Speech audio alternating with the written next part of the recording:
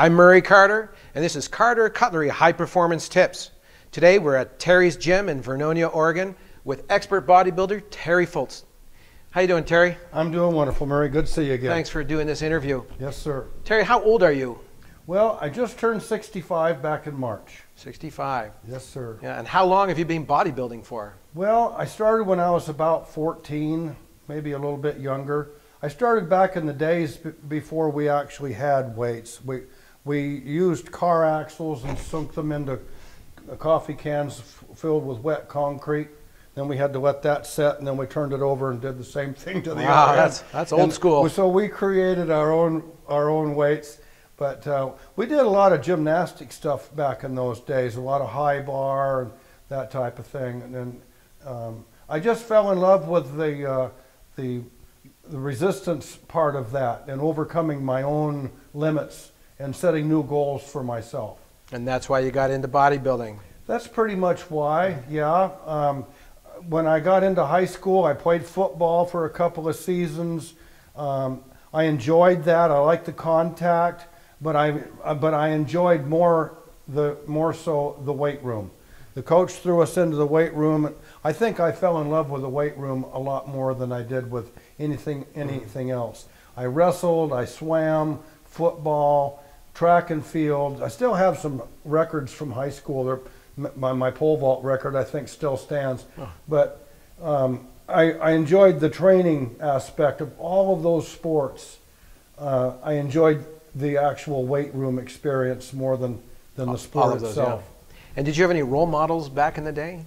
Well, from my time, my era, Arnold Schwarzenegger, of course, Lou Ferrigno, you know, he was the Hulk. Of all of those guys, my physique is more resembling of that of Frank Zane. Frank Zane, matter of fact, when I was younger, back in my 40s, a lot of people thought I was actually Frank Zane. But I told him, I said, you're about 20 years off. So if I do some simple calculations, you're 65, been doing it since you were 14. You've been bodybuilding for over 50 years. Yes, I have. Yeah. What do you figure has been one of the keys to being able to sustain the bodybuilding lifestyle? You know, when others have petered out, they've come and gone, and you're still bodybuilding. What do you attribute that to? There's only one word that can possibly describe something that has lasted that long: love. I must have fallen in love with the atmosphere, the clanging of the weights, the sound of the pulleys with the cables going around, the whole gym experience. That's why currently today I own a gym. Mm-hmm. That's why we're sitting in Terry's gym. I've visited all the other gyms from high school on out. I remember when gyms first came to be. I had a dream when I was 19 years old that I would one day own my own gym. And it took me all these years, and I was well into my 50s before I ever was able to actually have my own facility. So it's been a long dream, a long time coming. But now that things are here, it's really worked out very pleasingly well. Now, in over 50 years, you've got a lot of accomplishments. In fact, you shared your trophy room with us earlier. We just took lots of footage of the trophies, and it seems there's almost, Terry, too many to count. Besides all the competitions which you've won and are still winning, what are some of your other accomplishments? I think one of the attributes that I am probably the most proud of is what I've done for other people. I do the grocery shopping for my home, and I get in and out of the supermarket every other day or so, and I run into mothers, fathers, brothers, uncles, aunts, grandparents of the people that I have worked with here in the club. These people walk up to me and they say, I just wanted to thank you for what you've done for Donnie, or I want to thank you for what you've done for Dorothy, or I want to thank you for what you've done for my husband or my wife, my mother, my father. Or Colin Mulder, for example. Yeah. That's the reward that comes back that is so appeasing. Those are the moments that make all this hard work worth it. because that is something that I can say, okay, that person never would have been able to say that had it not been for me. What are some of the lessons you've learned in your long career of bodybuilding? Lessons.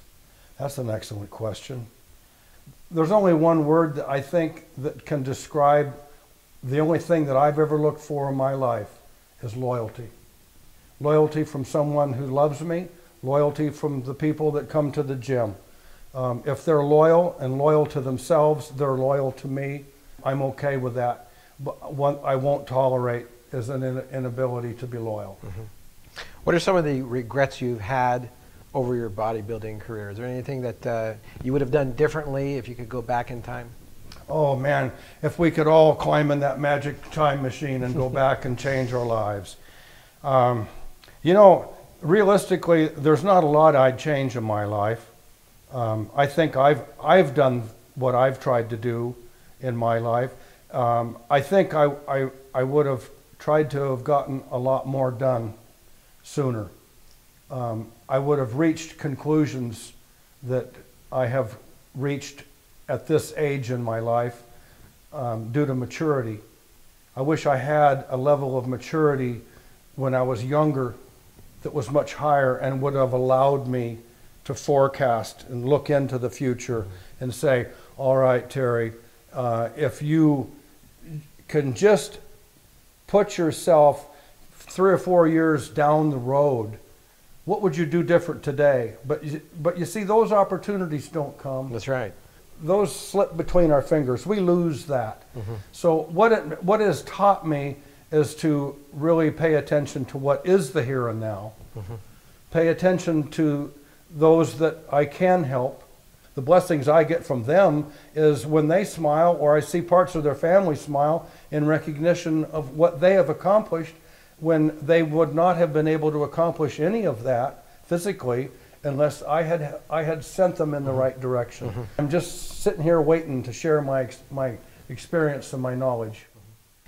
Terry, when I first started coming to the gym, I wasn't overly excited about coming up here every Monday, Wednesday, Friday. The reason being is I just didn't have a passion for putting my body through lots of pain and stress. But I found that by being accountable to a group, I mean, you guys, and me included, we work out every Monday, Wednesday, Friday at 5 o'clock, and we know the same members are going to be here, and we know they're all good spotters, they're all, you know, good bunch of guys, and we have a good camaraderie. I found that's really helped me find joy in bodybuilding, and now it's become such a habit that I just sorely miss not coming up here on a Monday, Wednesday, or Friday. In fact, if I'm on the road doing business or whatever, if I miss a workout, I'll be sure to catch up on that workout at home or at a sports gym out of town. That's been my remedy to make bodybuilding fun for me. What are some other, you know, remedies for people who quit? How can we suggest that they might find something that's appealing to them in bodybuilding?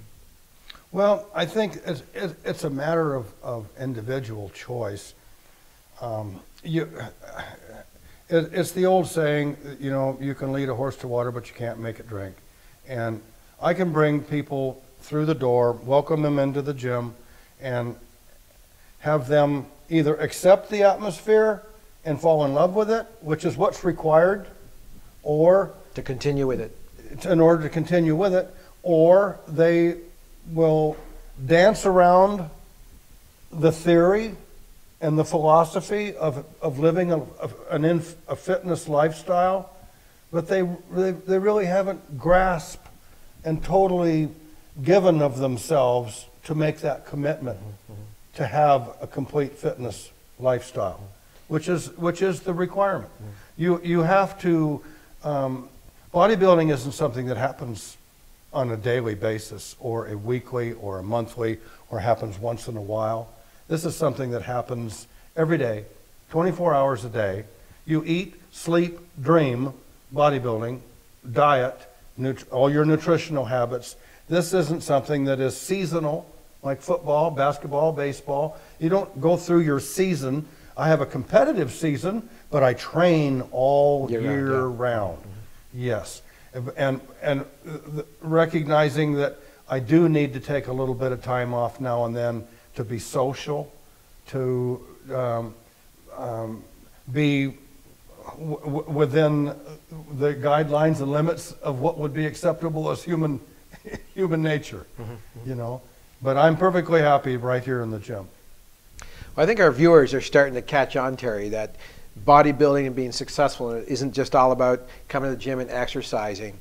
It's equally about listening to your body, discerning whether something needs further attention, and getting rest. This is a complete package. It's not just about moving weight. That's a great way to put it. It is a complete package. Yeah. One doesn't happen without the other. The first thing I always tell anybody that wants to join the gym, and the first thing they ask me, or I ask them, when they mention the term bodybuilding, okay, do you actually know what you're getting yourself into? Do you understand what the term bodybuilding actually means? And the next thing I ask them is, how many bodybuilders do you know? And they'll say, I don't. How many bodybuilders have you ever met? Well, I'm talking to you. Okay. There's something pretty significant about what I just said. If bodybuilding was easy, wouldn't there be more of us? If bodybuilding didn't require a tremendous amount of education and dedication, wouldn't there be more of us? If there was shortcuts to bodybuilding, wouldn't there be more of us? Everybody wants to look like those guys in the magazines. They want to have nice big arms. They want that bodybuilder look, but are they willing to take that responsibility and be held accountable to become a bodybuilder? Do they really know what they're getting themselves into? Are they willing to cancel that social activity?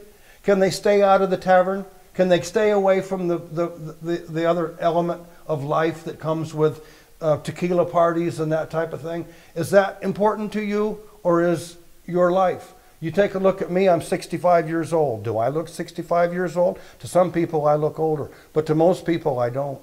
Most people I look like I'm in my 40s. So there's benefits to everything.